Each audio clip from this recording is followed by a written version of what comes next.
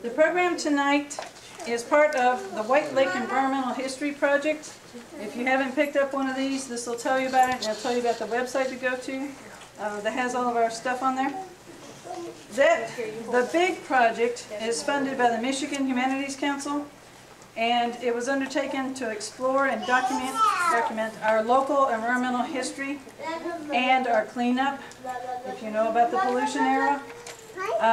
In this larger project, we have several activities, and one of them is to hold environmental education programs for families, so we have tonight's program for that. We were recording oral histories from local residents, and a lot of them, and more to come, have been posted here on the website. So you can go in, listen to them, find out what happened way back, and hear it straight from people who have lived here and lived through that era. We're also collecting historical materials and scanning them and putting them on the website as well. And we did set up the website. And from all of this, we are hoping next year that we will have a book written that will take all that information and examine the area's pollution era and the recovery as we come off the list of hotspots. Now, tonight's program is being given by Up Close and Wild from the Outdoor Discovery Center, and they're in Holland, and that's as far as I got. But the brochures that they have are over here, and you can go down there and explore and find all kinds of other stuff other than what they've just brought tonight. And this program was funded by a grant from the White Lake Community Fund of the Community Foundation of Muskegon. They were very, very helpful for us, and with their funding, we're getting about 6 of these programs in. And without any further ado, I'm turning it over to Jamie and Delana. You got it. They're going to show you the critters they brought. Very good. Thank you, Shelley. My name is Jamie Krupka. I'm here from the Outdoor Discovery, as Shelley mentioned, and Delana Eisenman, my co-worker assistant here, is going to be helping us learn as well. Our plan this evening is to share some animals with you that we have at the Outdoor Discovery Center that we use to teach people about the environment and their outdoors in their backyards. Know that all of the animals that we brought to share with you this evening are not pets, they're wild animals. And part of the rules about having wild animals is that you have to have permission. After tonight, I'm hoping that you're very excited to go find wildlife, but you can't keep it. You can't go home and start catching turtles and snakes and frogs in your backyard, because those are wild animals. We want them to stay wild. If you want a pet, go to the pet store. Don't go to the wild. So we'll talk about the animals that we have today and why we have them a little bit. Know that we do have permission from the state of Michigan, as well as the United States Fish and Wildlife Service. Thank you. To have these things. You can't just go out there and I'm going to go catch a robin and make it a pet. Okay? There are rules out there, and we have to make reports. You are not only going to be documented on film this evening, but you're going to be part of a report that we turn into the government that says, yep, we came and visited here at the library on this day, this evening. Okay? We want you to learn about the things that live in your backyard, those animals that exist here in the area. And so what we've done is we've collected up some critters, and we'll talk about their life history and how they are impacted by people and how they can be helped by people. Okay? We have things like reptiles, amphibians. We have some things that are not alive, some skins or skulls, things like that, feathers maybe even, and we even have a couple of birds to share. I'll be doing the majority of the talking, although Delana here may pipe in and remind me of something that I've forgotten. Our plan is to get through our animals here, and as I'm talking, Delana will be the one that will be working her way around the room for you to look at these things closer. Most of the things we brought, you will be able to touch and look at closer by exploring them with your fingers, okay? As we're doing that, keep in mind, I'm going to still keep on talking too, but you will get a chance to touch some of these things that we brought today. I say some because there are a few examples of things you will not be able to touch. Yes? So if the kids sit still right where they're at, the animals will... Yeah, we will do kind of, Delana will do like the figure 8. You can stay where you are. If you happen to be in the middle, when Delana walks by, she will get closer to you and let you get it a little bit closer, okay? She might do something like that for you to be able to touch it, okay? So thank you for the clarification. Yeah, if there is something that you want, if you something you wanted to touch and you don't get the chance, just say, oh, Delana, can I touch that? She'll respond nicely to that, so she's very good at that. Okay, so without further ado, about our organization quickly, because we are a conservation-based organization. We're all about education. We were joking earlier, Delana just had 100 kindergartners that she worked with today. Not by herself. She had 3 people to help her out. So there was 4 people and 100 kindergartners. I had a group myself of another group of kindergartners from the Hudsonville area. They had Hudsonville area. Nonetheless, we're all about education. So we're used to questions. We're used to stories that kind of sound like a question. And we're used to questions that really kind of sound like a story. Okay, so that's all right. We like those things. That helps us know what you do know, what you don't know, and what you're curious about. So please don't hesitate to interject with comments or ask questions. If you want to know more about us, please come and visit. We are free and open to the public. There's those brochures right over there. We'd love to have you come visit. Hour and 10 minutes or something like that it was for us to get here. Not too long. Yeah, you were just a passenger. You're like, yeah, sure, whatever. Okay, so let's get going on our first group of critters. This first group of animals is a group of animals that is known for its texture of its skin. Slimy, bumpy, warty skin. It's a group of animals that can be very easily impacted by people with the chemicals that we use. Fertilizers on our lawn, oil that we have in our car. Raise your hand if you rode your bike here. Good. Raise your hand if you walked here. No walkers? Raise your hand if you drove in a motor vehicle of some sort. Okay?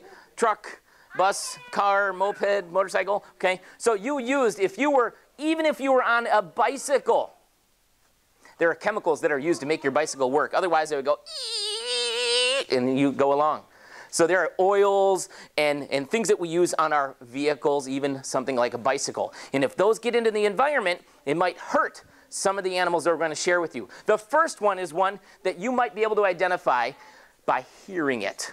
By hearing it. Now I'm going to play some sounds here. I'm not just playing with my phone, texting my wife or anything like that. I'm going to actually play a sound for you of an animal and see if you can identify which animal makes this sound.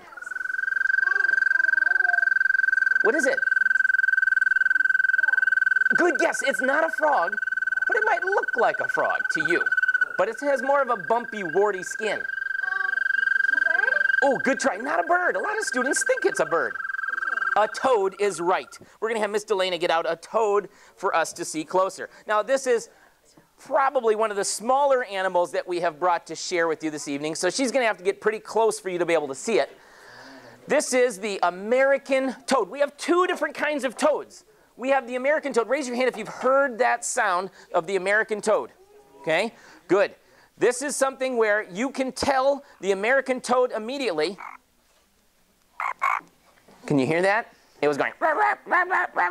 That's how you can tell the boys from the girls. If you pick up a toad, you find one in your yard, and you hold it by its armpits, and just hold it like this. If it's a boy, it'll go and make some noises. The girls will just stare at you. Okay? So as Delana works her way around the room, you're welcome to touch it. Okay?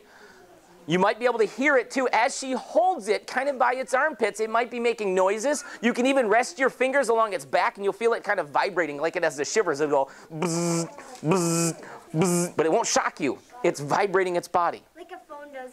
Kind of like the vibrate mode on a phone. You got it right on. So there is another kind of a toad. This is the American toad. We also have another kind of a toad called a Fowler's toad. So we heard the American toad. This is what, it sounds like. But the other toad we have sounds very different. I imagine that it's like a baby crying out in the woods. Oh, very sad.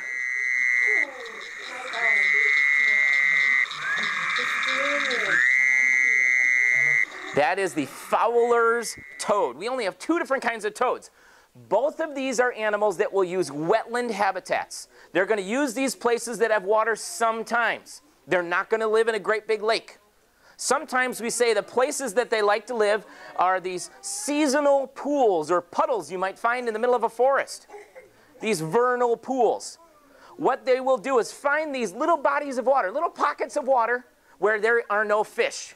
Why do you think he would prefer a place and she would prefer a place without fish? What would be the advantage of that? Because the fish would eat them. Exactly.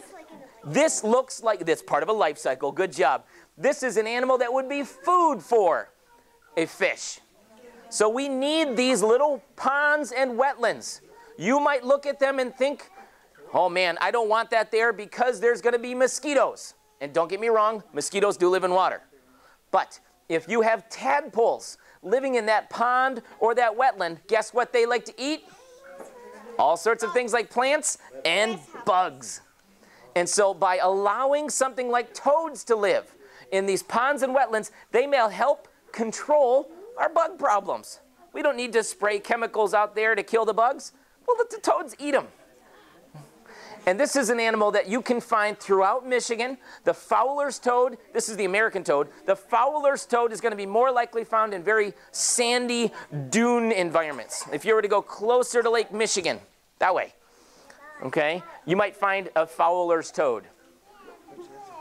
The American toad this is. The females will not make that noise. As she brings it around, you might be hearing it going, making this little noise. That tells you it's a boy. They don't give you warts.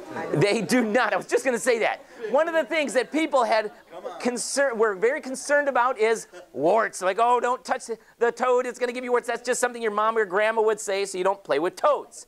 Not true. Okay? You do not get warts from touching a toad, even if it pees on you. Why they do that? And they almost always do. You're right. Why does a toad pee on you? Because it's scared. Now, that's a human emotion. Do I know that it's scared? No, but you can just tell because a lot of people pee their pants when they're scared. Okay. Going from first-hand experience, maybe. When people are frightened, they pee their pants. Maybe.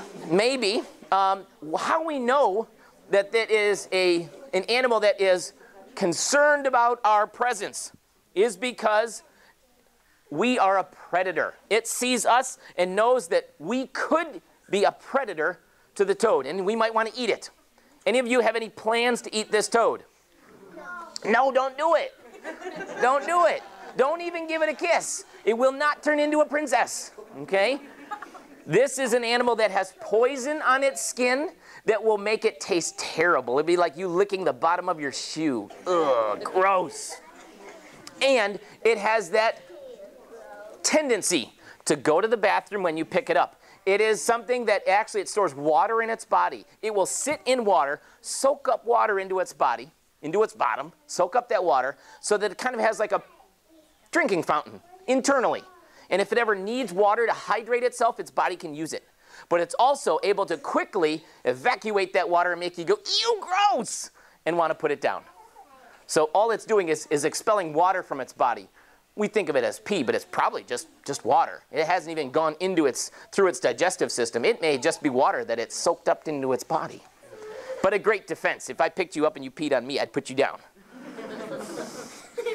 All right, so our American toad, a great example of an animal that needs these little ponds and wetlands. If you have a small pond or a wetland by your house and you're concerned about it being a haven, a place where mosquitoes will come and reproduce, it's okay to leave it there as long as you have predators like a toad. You're going to find things like dragonflies and damselflies and giant water bugs and whirligig beetles and all these different types of insects, including a toad, that will be predators. So as long as you allow predators to be in this small wetland environments, you're not going to have problems with mosquitoes because they're not going to be there. They're going to get eaten up.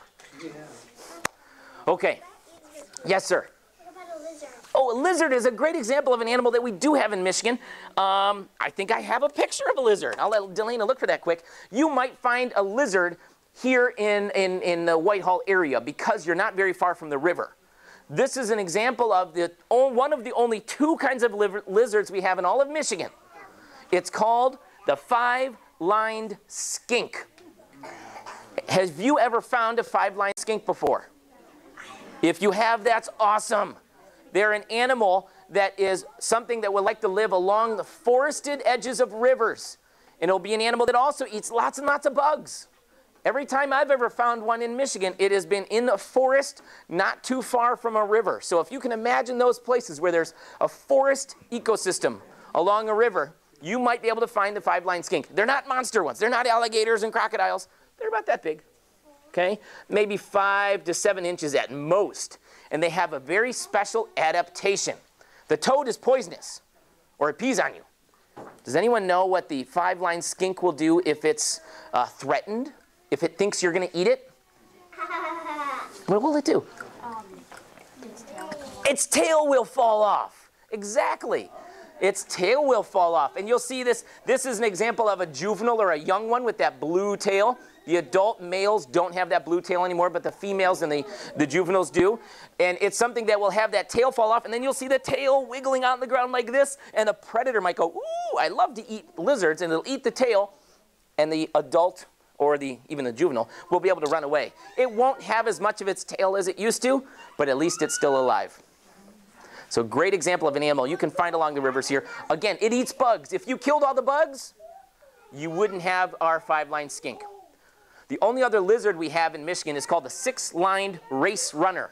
And you'd have to be over on the east side of the state near a city called Saginaw to really find one. They're not common around here at all. You're not going to find alligators or crocodiles or iguanas or chameleons in Michigan. These are the only 2 examples of lizards that we have. I'm going to go to this little guy first, and I'll come back to you. Yes, sir. It is something that we're going to share in just a minute here. We'll come back to that one, okay? It is, you're right with your guess of what it is. Yes, sir. Does it grow its tail back after? It will grow its tail back, but not to the same degree that it had before. Salamanders will do this as well. It will fall off. That's a good question. I think it's just once, too. I think it's a one and done. They actually like lose vertebrae Yeah, when they do it, but then they don't grow those back. Right. So when the tail regenerates, it's just like fatty tissue. So it doesn't Kind of a have the stump, same kind you know. of dexterity that its other tail would have. One escape. One escape, Yeah. yeah, that's his one get out of jail free card. Yeah, that's it. All right, so an animal that sometimes looks like a lizard is what we're going to take a look at next. Anyone know what looks like a lizard, but it has skin like a frog or a toad? What's it called? Do you know the name of it? Snake? Oh, good try. Not a snake. Not a snake. Good guess, though. What do you think over there, sir? You are right on. A salamander. Now, we're going to see how good you are at salamander identification. We have 10 different kinds of salamanders that you can find in Michigan. I did bring one, right? Yeah, you did. Okay, good. You brought 2. I did? Yeah, you did. You sure? Oh, I did. Look at that. I forgot what I brought. That was like an hour and a half ago. Forgive me. Okay, let's start with this one here. This is actually our most common type of salamander. We're going to test Miss Delana, see if she can even find one in this side of this cage. It's its own little mini habitat. Oh, hey guys. Perfect, right there. So this is, and a good example of one too. It's a small salamander. Maybe see if you can hold it up high enough for everybody to see just to begin with here. Might have to turn that way too.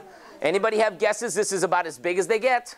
It has an orangish, brownish stripe down its back on some of them, not all of them. Any guesses? This is called a what? What do you think? A worm. It's a good guess. It looks kind of like a worm, but it has legs. It actually has a backbone. It's a vertebrate animal. This is called a red-backed salamander. Red-backed salamander. And there are times when in a forest environment, like around the library here, this might be the most numerous of all the different vertebrates that you can find. There's going to be more red-backed salamanders than squirrels, more red-backed salamanders than birds, or owls, or whatever other vertebrate animals you find, because under one rotten log, you might find 5 or 6 of these things. And think of all of the rotten logs in a forest. This is a great example of an animal that really requires you to leave trees when they fall down right where they are.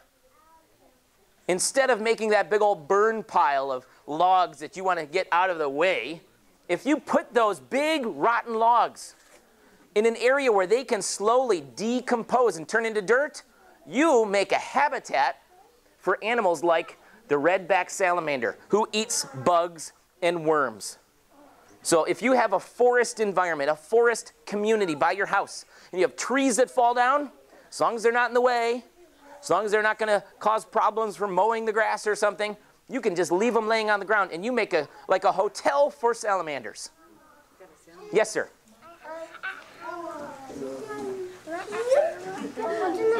Oh, you'll see. Don't worry. You will see what that is. You will see what's in that box in just a few minutes. So redback salamander. Well, Delena's bringing around the redback salamander. I forgot I even brought the redback salamander. That's a wonderful one. This is another kind of a salamander. See if you can guess which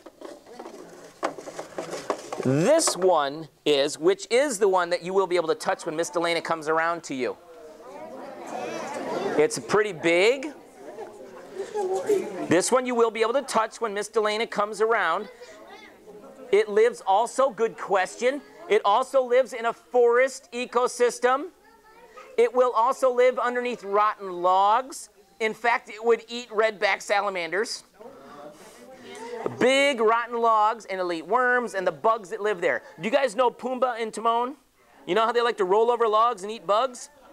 This guy will do that. He won't roll over the log. He will simply burrow himself down. He'll dig under the loose soil of a rotten log so he can find food. So he likes to eat all those same bugs like Pumbaa and Timon. A tiger salamander, this is. This is something you can find around here, absolutely. So this is, again, another animal that will benefit from you leaving rotten logs in a forest, because that's where they'll find their home. Yes? You know, that redback salamander lived behind my house, and I knew I was going to be doing some programs with amphibians, so I caught that one behind my house. And then when I'm all done using it to teach kids, I'll let it go back behind my house again. This one here, I have a friend that caught it down near the city of Kalamazoo at a park down there where he was hiking. Okay, I'm going to let Miss Delena take the tiger salamander now. This one you can touch, and you're going to have to remember that it is a vertebrate animal. It has a backbone. So we want to make sure that we're gentle with it. If we try to squeeze it or poke it, it could break its bones. That'll really hurt it. Okay, so you got to be gentle. Tiger salamanders, American toads, redback salamanders, tree frogs, all these different amphibians have a skin that is very susceptible to poisons and pollution. So you will know you have a healthy environment or backyard if you have amphibians there. Their skin is such that they can drink through their skin. Like when you sit in Lake Michigan or you take a bath, do you drink the water through your skin? Do you drink the water through your mouth? Lou, don't do that either. No, don't do that. Don't drink bath water. That's yucky. We can't do that. Our skin is designed to keep the water out, or when it's really hot, to let the water out when we sweat. But a tiger salamander, just like a frog or a toad or any other salamander, has skin that is, we call, permeable. If you can imagine me taking Miss Delena's jacket here, and if I was to pour water into her jacket, do you think it could hold the water? Try it and see. Yeah, let's try it and see. It won't, because there's little bitty tiny holes in this material, and the water would eventually drip through the bottom. What about if I was to put water in this plastic container? I don't see any holes in the bottom of it. If I was to put water in this container, could the water drain out? Nope, it would stay there. So our skin is like the plastic container. Keeps the water in, keeps water out.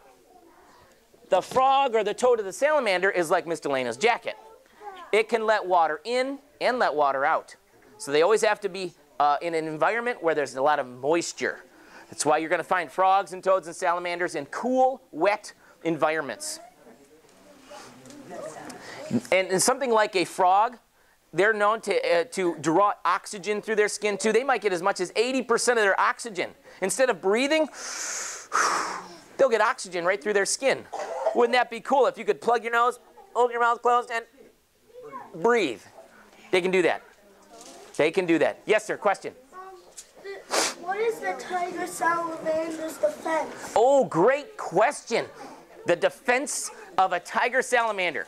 It's not something that will hurt you, but a tiger salamander does have a very small amount of poison in its tail. And if it wanted to scare you away, it would take its tail and smack you with its tail. And it might not be enough to do anything to you, but if there was another tiger salamander who was stealing his dinner, stealing his worm, he might smack the other salamander with his tail. And that small amount of poison would be transferred to the other salamander, and it would go, okay, I guess I'll let you have your worm. So that's how they can protect themselves. They don't have any other defenses. They don't have nails. They don't bark like a dog. They don't have claws, you know. They are going to defend themselves by being hidden. You won't see these things just cruising around your backyard. You'll have to find them underneath a rotten log or something like that. They don't have very good defenses. That's a great question. Okay, any final thoughts about our salamanders? We're going to be done with that one in a moment. I'm going to move on to another animal. They don't make sounds. No, they're not known for making sounds. Of all of our salamanders, I'm not aware of any of them making any kind of a sound. Not like a frog or a toad. Thank you, Miss Delana. We'll go ahead and put that one away. Next animal I want Miss Delana to get out is another one that will be impacted by people because of people like my dad. I'll tell you what. When I was growing up, I was like an outdoorsy kid, but I had a dad who was not real fond of one particular group of animals. Anybody have a guess which animal I'm talking about? Oh, good guess, not frogs. He was cool with frogs. Snakes. Snakes. Oh, you knew it, snakes, you're right. And if I was ever out taking a hike with my dad or something like that, and I saw a snake, I'd say, Dad, what kind of snake is that? He'd say, dead. No kidding. He actually had said that to me when I was a kid. Dead. He didn't care what it was. He was going to kill it. I had to learn that snakes aren't so bad. They actually have a role in nature. You don't have to love them. You don't have to take one home and sleep on it like a pillow. But understand their purpose. And this particular snake that Miss Delana is going to get out for us is a big predator of animals that we do not want around our houses. We'll let her get it out to see first, for you all to see. And then we'll talk some more about it. So does anybody know what kind of snake that Miss Delana is holding right now? Anybody have a guess? Oh, good try. Not a water snake. A very good guess. They look similar. If it was a water snake, you know what we'd be doing? Biting Miss Delana's arm repeatedly until she put it down. Water snakes are known for being pretty aggressive. This one is not aggressive. What do you think? I'll give you a hint. It has something to do with color. Black. Oh, good try. Not a blue racer. What did you say? Blue racer. Oh, good try. Good try. Not a blue racer. What do you think, sir? Oh, good try. Not an owl snake. Oh, not a diamondback. We don't have diamondback rattlesnakes in Michigan. Good try. Yeah, it'd be difficult to hold when they can't climb. This one's special adaptation is that it climbs. It's a wonderful climber. If you go hiking in a forest, you can find this kind of snake climbing on trees like it's climbing on Miss Delana's arm. What is it? Oh, good try. Not blue. Close, though. Oh, good try. It is a cousin to a corn snake. It's related to them. Yes. Oh, it likes to climb trees. One more guess. You got it, a black rat snake. Okay, it's called sometimes people just call it a black snake, but it is called a black rat snake. It is a species of snake that is arboreal, which means they climb trees. They will eat a lot of small animals like birds and rodents. They're great mouse catchers. So as Miss Delana brings this around, you're welcome to touch it. It is a nice snake. I cannot guarantee it won't bite you. If I put my fingers in your mouth, could you bite me? Yeah. Oh, don't do that. Don't bite me. If I don't put my fingers in your mouth, you won't bite me, right? Deal? Good. Same goes with the snake. Don't put your fingers in the mouth of an animal, including this snake right here, because they have a mouth. They could bite. She says it hurts so bad you barely feel it. Yeah, this is a pretty good sized snake. It has a big mouth. It can eat something twice as big as its head, but you don't look like food. So as long as you keep your fingers out of your mouth, I think you're pretty safe. It's okay, but it's not going to get you. Does it have any teeth? It does have teeth. It has teeth inside of its mouth that are backwards facing teeth, so it can grab hold of things that are trying to get away and swallow them down. Good question. It does have teeth, but not fangs. It is a non-venomous species of snake. Not poisonous. There's no such thing as poisonous snakes. They don't exist in the world. They can be venomous. This is non-venomous. It is a species that is considered special concern. So it's not threatened. It's not even an endangered species. But because of habitat loss and persecution from people that don't like snakes, that just want to kill them when they find them, there's not that many black rat snakes around anymore. So it's your job to allow these snakes to live because they are a great mouse catcher. Unless you want a mouse living in your house, you want this one around. You want this snake around. It is also known for climbing trees and eating birds and birds' eggs. Go ahead, right here. We'll let you ask a question. Oh, it is probably wrapping around her arm because it's cold and Miss Delena's probably warm. It is a cold-blooded animal, and in order to warm up, it can't sit out in the sun. These lights aren't warming to us, so it'll wrap around her arm and go, ooh, you have a nice warm arm. I'm going to stay warm by holding on to you. Good question. Ooh, good question. How often do they shed? This is an animal that will only shed when its skin gets too tight, too small. Just kind of like you don't just go to the store to go shopping just 'cause, do you? Good. Don't do that. You don't need more clothes. You're cool with what you got right now. But there are times, especially when you're kids, where your pants start to get a little short on you and you need to buy new ones. Or your toes are like this inside of your shoes because you need new ones. Snakes can't go and buy new skin. They have to grow their own. So when a snake sheds, it's because its skin got too small for it. It has to grow new skin. Good question. I don't know who asked that one. What do they do in the winter time? A rat snake is going to find a place to sleep. And in fact, we actually have a spot on our property where we have snakes that will sleep together in what we call a hibernaculum. It happens to be a rock pile that we use to teach students about rocks and minerals. But a couple of years ago, we discovered in early spring a picture like this where there's about 7 snakes in this one picture that I took, where they were all sleeping in the cavities, the spaces between the rocks at that rock pile. So a rat snake, though it cannot dig, snakes cannot dig holes. You ever been walking by a hole in the ground and you say, snake hole? You're not quite right. A snake might live there. It might live in a rodent den. Let's say a chipmunk made a hole in the ground.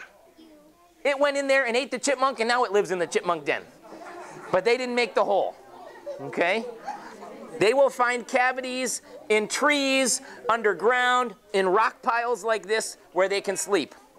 If you have a great big pile of wood that you're just waiting to burn, and it's been there way too long, and it's not really good wood for burning anymore because it started to decompose, that could be a place for a rat snake to sleep, underneath that wood pile. Yes, sir? That's what? Oh, it's a lot of snakes. Yeah, that was a pretty cool day. I was excited to take that picture. A rattlesnake? How many of you have ever found a rattlesnake in Michigan? Let me see. Hands up for those that have found a rattlesnake in Michigan. How did you know it was a rattlesnake? How did you know it was a rattlesnake? It had a tail on it. And it rattled. Yeah. And it rattled. Yeah. That's amazing. You are probably one of the very few people in Michigan that has truly found one then. We have one type of venomous snake called the eastern Massasauga. And it is a species that, like the black rat snake, is a species of concern. There are not that many of them left. Not being from the area, I have no idea what their populations are up here. Has anyone ever heard of people finding Massasauga rattlesnakes around here? It's possible. I don't know the area well enough, okay? If you do have them in the area, that's awesome, okay? That is actually telling you that you have a good, healthy wetland environment. If you ever find a snake in an environment where there's a lot of sand and sand dunes, it's probably not the venomous snake, but it might scare you nonetheless. If you find a snake and it does this to you, I took this picture, sorry, it's a little blurry. It's because it was opening up its mouth, hissing at me, and striking at me. But it never bit me. Does anyone know which snake this is that is a great actor? It will not bite you. Sometimes called a puff adder, but it's not. A puff adder is actually a species that is venomous. This one's not. What do you think? Correct. A hog-nosed snake. It has this little upturned nose so it can burrow itself into sandy soil, but it is not venomous. It will make you think it's going to eat your face off by opening up its mouth like this and going and flattening out its neck like a cobra, but it will not bite you. It will not bite you. I've never, ever, ever had a hognose snake bite me. Despite the fact that he was doing this, he didn't bite. If I had continued to agitate him after I had caught him and took this picture of him, his next line of defense, instead of striking at me but not actually biting me, would be playing dead. He will not bite you. Hognose snakes are not known for biting. You're more likely to get bit by a garter snake than a hognose snake, and I've never heard of anybody getting bit by a hognose snake. Is it possible? Absolutely, but not likely. Yes, sir? Puff adders are venomous?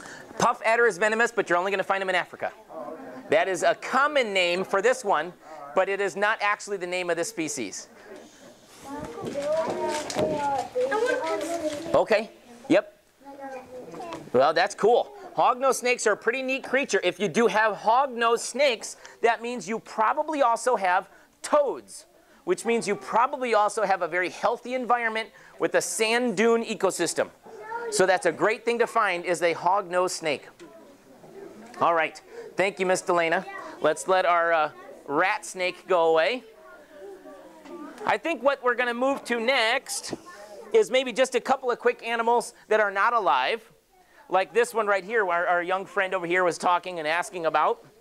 This is an animal that can have significant impact on our lives. What is it? A raccoon. You got it. And as opposed to having Miss Delana walk around with this skin of a raccoon, we're going to simply pass it down the rows, and you'll get a chance to touch it, okay? We'll kind of pass it right down the line. Raccoons are an animal that takes advantage of human environments. Yes, they have been in Michigan for a long time, but they really do their best when you aren't paying attention, when you throw your trash on the ground, when you don't cover up your trash cans, they get into them. Or, this is a big problem, you have a pet who has a food bowl or a water bowl outside of your house. Anybody have a food bowl for a pet outside of their house? Not inside of their house, but outside. If you do, you might be encouraging the raccoon to come and get an easy, free meal. And when they do that, that's when there's contact with people and pets. They can carry lots of diseases and things, so they're not something you want your dog or your cat or your kid interacting with. And you can actually have your pet get very sick. They can get distemper from animals like a raccoon who might be coming to drink from water bowls. A fox is another example. You don't want to leave dog food or dog water bowls or cat water bowls outside, because then you're encouraging wildlife to come and use that too, even when you're not paying attention. They might come at night when you're sleeping. That's when the raccoon's active, and he's going to come out and be active and drink out of that water bowl, and now suddenly your dog is sick. So don't do that. Raccoons are something that have grown in popularity, in abundance, excuse me, because of people. Not popularity, but in abundance because of people. Our interactions with each other, creating trash, and kind of being a little bit lazy when it comes to our trash sometimes, encourages more and more raccoons. If you ever happen to find a raccoon, a baby raccoon or anything like that, leave it alone. You are a terrible raccoon. You're a person. Okay? Leave it alone. Especially if it's a baby raccoon, leave it alone. It could be that there's a parent nearby and you don't want to mess with mama raccoon. Did you have a comment or a question you were going to ask about? Are they aggressive even without messing with them? Like, will they attack? They're not going to necessarily attack you. No. I mean, they're going to be frightened of you. If you ever have been like camping before, which this has happened to me all the time, they get into your stuff if you're not paying attention when you're camping. As soon as they see you or you shine a flashlight on them, most of the time, they're going to go running away. If they don't, that's the one that's used to people. And you have to be more careful with, because not that it's going to come and charge at you like in scary movies or something like that. That's not the case. But it will be something it might not back down as quickly. So give caution to the ones that don't just run. Yes? What about them? The boxes. Oh, the boxes. We're getting to those. We're getting to them. Yes? Yep.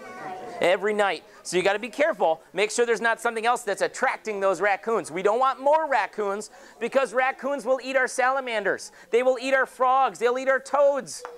and eat our turtles. They are actually a big predator of turtles. And so we don't need more raccoons by us being lazy. Did you guys have a comment or a question over here? How do you keep raccoons out of your bird feeders? Out of your bird feeders. That's a good question. My best solution for that is by not feeding the birds for a little while. Probably in the next 3 weeks, birds won't need you anymore. I know a lot of people like watching the birds, but usually by the beginning of June, I tell people that you don't need to feed the birds anymore. There's lots of bugs out there. There's seeds out there. There's plenty of nature's food. They don't need your sunflower seeds. And if you have a real raccoon problem, stop feeding the birds. The birds will be okay. They were okay before you got there. They're going to still be okay. Yes? Skunks do too. Skunks too. You got to watch out for skunks too. Okay? The skunks especially are something that can also carry some diseases that you don't want to have your pets interact with. Nor do you want to get sprayed by one. That's no fun either. Okay, another animal I would like to have Miss Delana get out for us is an animal that can also be impacted by people, but in a positive way. It's an animal that will find a home in a tree. If you leave a tree that is dead standing up in your yard, you might have a woodpecker come along and peck, peck, peck, peck, peck, make a home in that tree.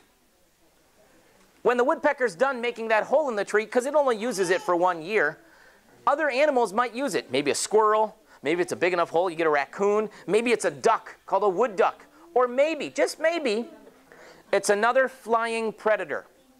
It's a type of a bird that will fly at night, looking for food like mice. Again, we don't want mice in our house, we want this one around, and bugs. They're good at catching moths and other flying bugs like beetles. What do you think I'm talking about? Good guess. Not a bat. Although bats are very cool. I did bring a bat skeleton just in case we started to talk about bats. We have 9 species of bats you can find in Michigan. All of them eat 5-year-olds. I mean, no. They don't. What do they eat? Bugs. None of them are going to be animals that are going to suck your blood. We don't have any vampire bats here. We don't even have fruit bats in Michigan. All we have are bats that like to eat bugs. So bats are a really good critter to have in your backyard, but that's not it. This guy would eat bats. What is it? An owl. Now, what kind? We have 11 different kinds of owls in Michigan. Oh, not a great horned owl. Good guess. Another kind of owl. He said great horned owl, but that's not right. It's a smaller owl. What do you think? I don't know. Another kind of an owl. We said great horned already. A barn owl? A good guess. Not a barn owl. What do you think? Screech owl. Screech owl is right. Right on. The eastern screech owl. Miss Delana is going to bring one out for you to see. Now this is a live bird. You won't be able to touch the live bird. There are special rules on this permit that we had up here that says you're not allowed to touch it. But when Miss Delana walks around, she's going to stay up here at the front for a moment. But when she walks around the room, she will bring with her a wing and a talon from the owl that you will be able to touch. Okay?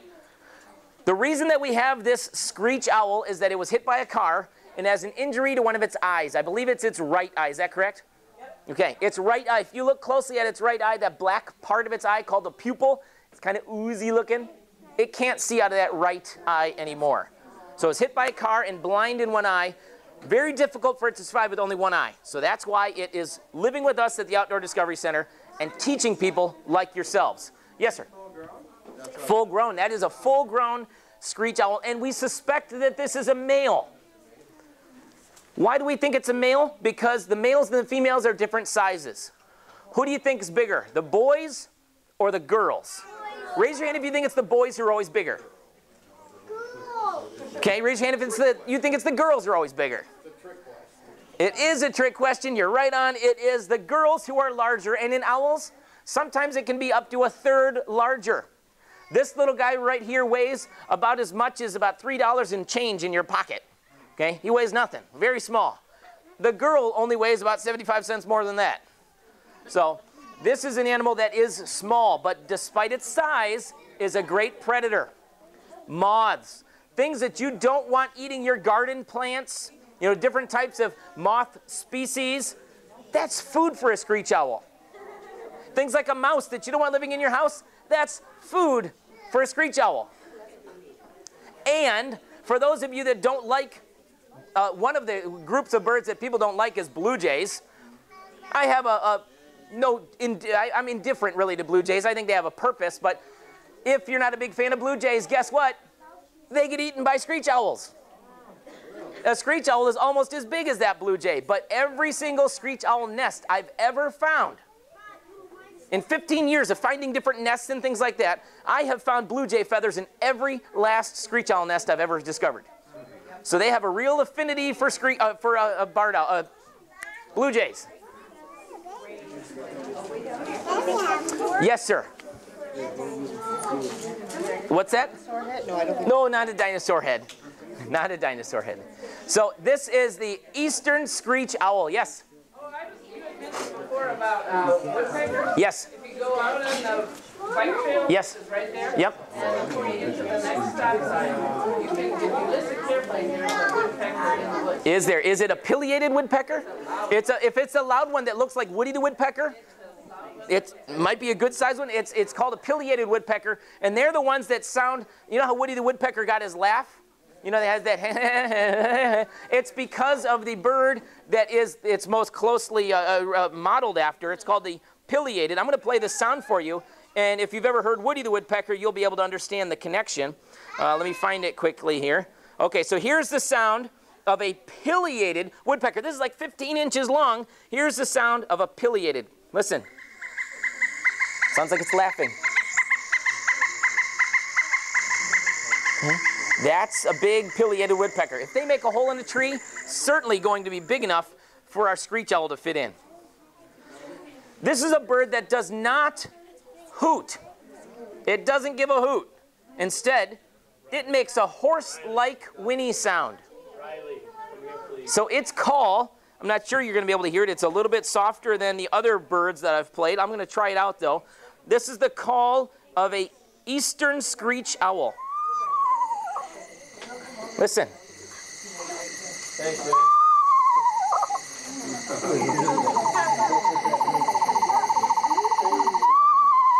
So if you've ever heard that sound at night, it's kind of a scary sound. That's why I got the name screech owl. That's the sound of this guy right here, the eastern screech. It is not our only owl that lives in a forest environment. We have the barred owl and the great horned owl that are also common. Great horned owls are the big ones. They're the ones that do that real deep hoots. But we also have the barred owl. It's one that does not have these ear tufts on top of its head. They are not ears, just ear tufts. It has a rounded head, and it sounds like it's saying, "Who cooks for you? Who cooks for you all?" It sounds like this.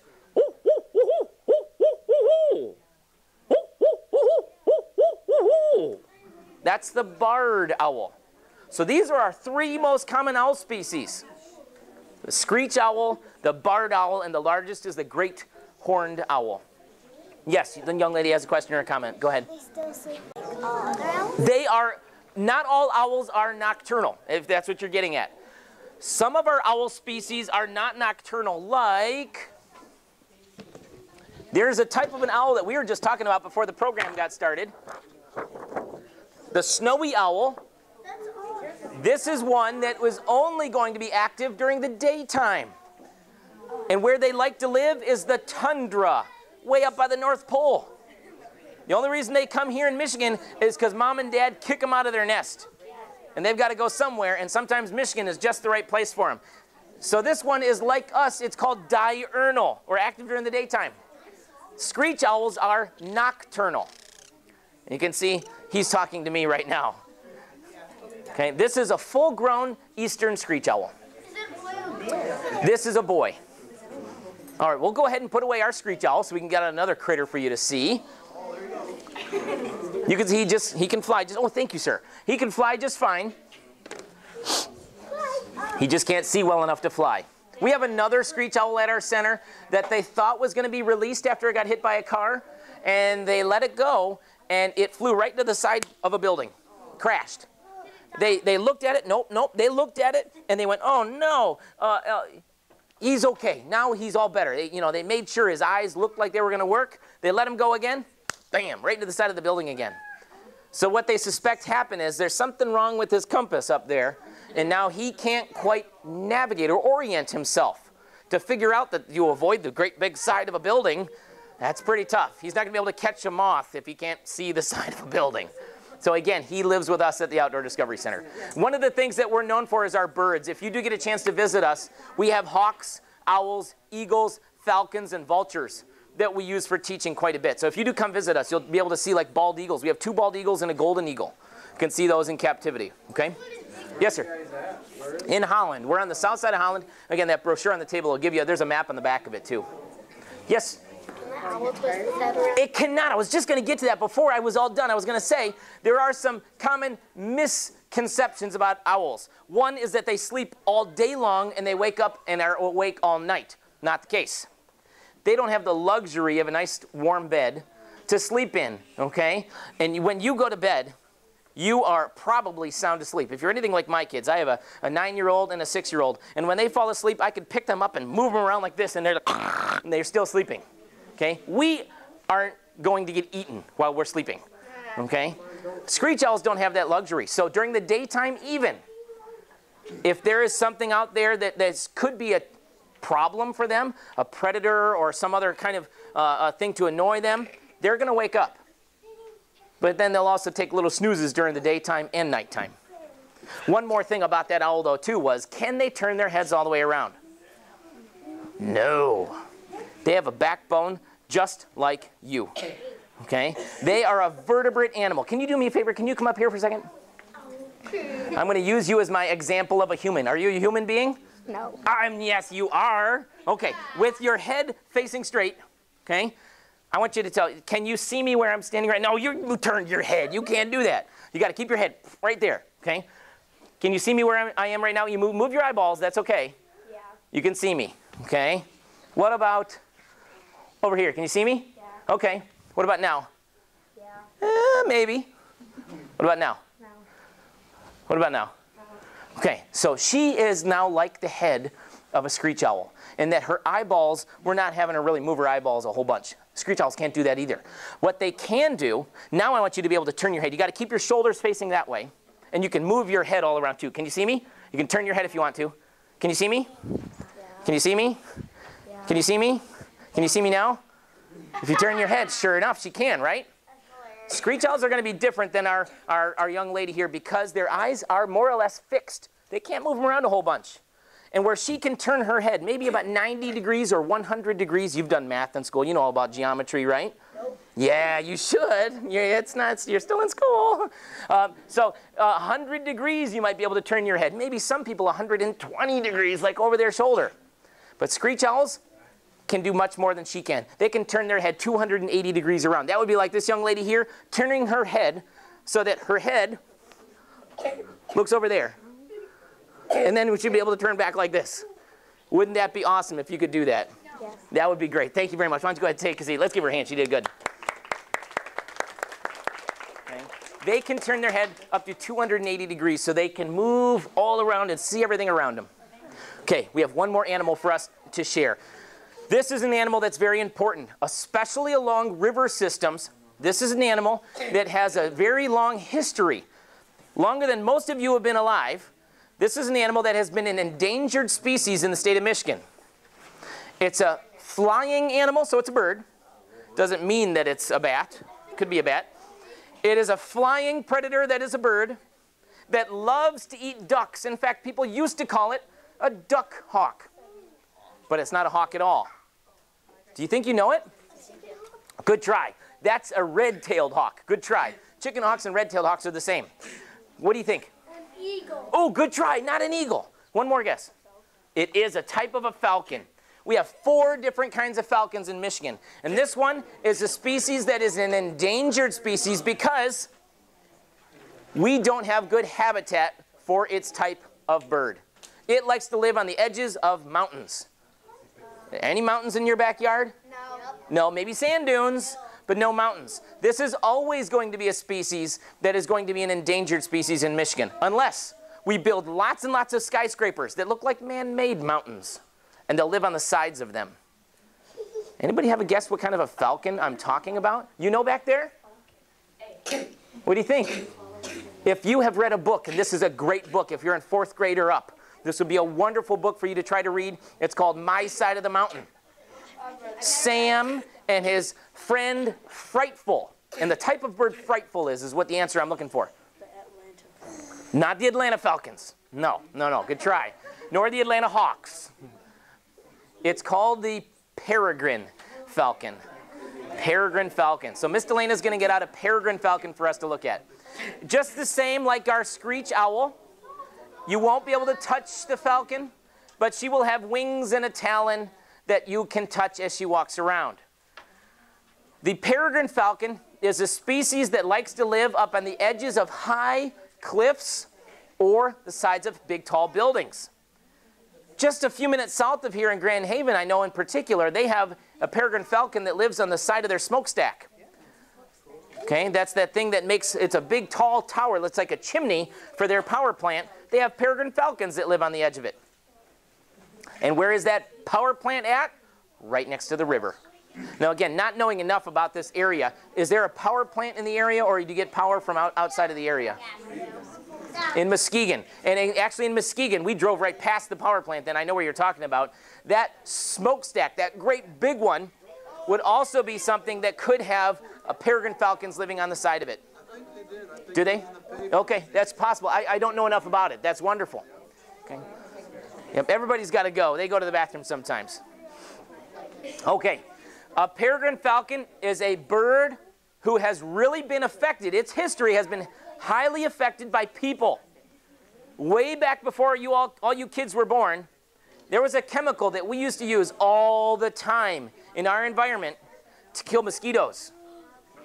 It's the same chemical that could affect other animals, but it really affected the peregrine falcon because the peregrine falcon ate ducks, and the ducks ate fish, and the fish ate the bugs that had the poison in them.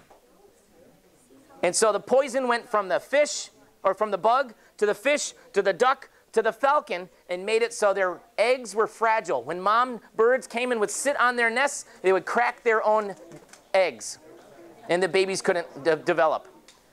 It's a chemical called DDT. Fortunately, we've stopped using DDT here in our country. There are still countries in the world that use it. When the peregrine falcon migrates out of Michigan, it still has to contend with the use of DDT in southern North America, so in like Mexico and South, there are still countries that use it. But here in Michigan, we don't use it anymore, and here in our states, we don't use that chemical because it does something called bioaccumulation, where it builds up in the animals. So this is an animal that was brought back to being something you can find in the United States. It was not only found in the United States, they're found throughout the world, because of people called falconers. Anybody know what a falconer is? A person who takes a bird and uses it to go hunting. Instead of like Frightful in, My Side of the Mountain. A bird that is used to go hunting. Instead of using a gun or a bow, a person uses a hawk or a falcon to go hunting for things. Like you'd use a red-tailed hawk to go catch squirrels. Falconers were really known for being able to raise birds in captivity to make more birds, so they could hunt more and more with their animals. Because of their knack for making them reproduce, they were the ones recruited to help not only the peregrine falcons, but the bald eagles. So bald eagles and peregrine falcons have a very similar story in that they were affected very significantly by human involvement with a chemical called DDT. So again, this goes back to, you don't need to spray for bugs in your backyard. If you have a healthy environment, everything will take care of itself. Granted, you still might want to put an insect repellent on your own skin because not all of the mosquitoes are going to get eaten. But this might be that lesson that you don't need to spray a chemical to kill all the bugs in your backyard, because there's good bugs and there's bugs that aren't so bad. And then there's bugs like a mosquito or a tick that you might not really want to have in your backyard. So you provide predators to those bugs and you'll be better off.